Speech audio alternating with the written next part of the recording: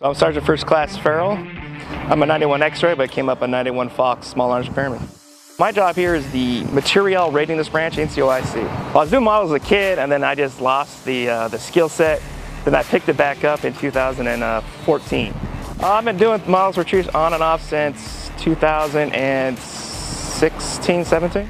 The Models for Troops is a program created by a fellow Army veteran who came up 11 Charlie, which is a mortarman. The gentleman's name is John Emery. He's actually based out of our backyard over in Fort Bragg in Raleigh.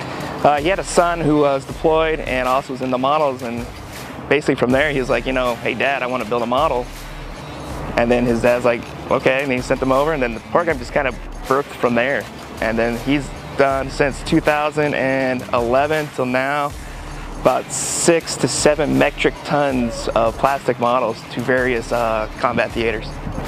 Model Troop just gives out various models. It ranges from cars, trains, planes, military, aircraft. All the kits that he gets is donations. He doesn't really have a set inventory, but if you ask for a model kit, he'll try to get either that model kit or something similar to that model kit. Yesterday proved there are a lot of people who build models. I had people come out of the woodworks yesterday asking about this program, and then another gentleman who's a captain here builds model trains. I didn't realize how many people were like, oh my God, and they were surely shocked at the point of actually getting these model kits. Their faces were amazing. I loved it, and that's what I really want to see, because all this is really just a morale building event.